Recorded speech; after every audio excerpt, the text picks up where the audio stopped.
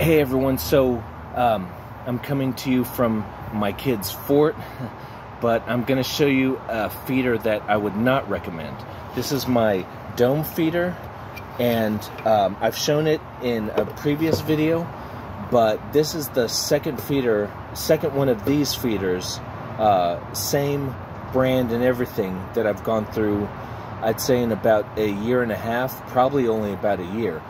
So both times the same exact thing happened. I don't know if you can tell, but the part that you screw the pole into right here has broken off, and you can see where this is actually part, this gold part was actually part that broke off from here, so it's still stuck on, so it, literally cracked off like that. The same exact thing happened to two of these in a row. Now I know when you're screwing something in and you do it too tight, it'll split. I actually have put together furniture. I work in retail, and I put together furniture for the past, I don't know, 6 years or something like that. So that's something I know, and I can usually kind of feel when I've, screwed something in, when I should stop screwing something in. But this, for all my experience, I could not tell that I was screwing it in too tight. So, a day would come where I would just, start turning, and it would never tighten. And then sure enough, I'd lift up and it had broken, and I wouldn't feel a pop or anything. With furniture, when you're putting furniture together, you can hear it split, or you can feel it start to split. But this was just like, it just came off, so there's that piece.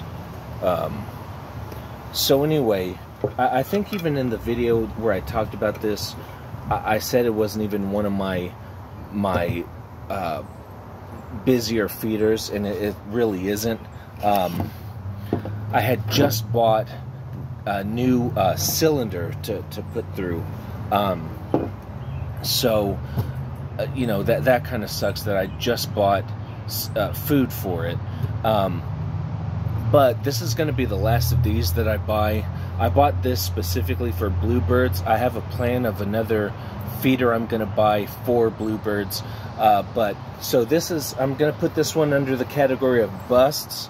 So I would not recommend this. This was the Audubon Society brand dome feeder. But I wouldn't really recommend any dome feeders, because this is always going to be plastic on all of them. Well, I'd say most of them, until you find one that's not plastic on the bottom. You run the risk of popping it, and you really can't tell when it's at that point where it's about to split. So anyway, yeah, so this is under the category of busts. I hope that helps you guys. Let me know if you have one of these, and let me know if you've had yours for years and years and years, and what you do to prevent that from snapping. Or just let me know if you think I've done anything wrong with it. Anyway, hope that helps. Thanks for watching.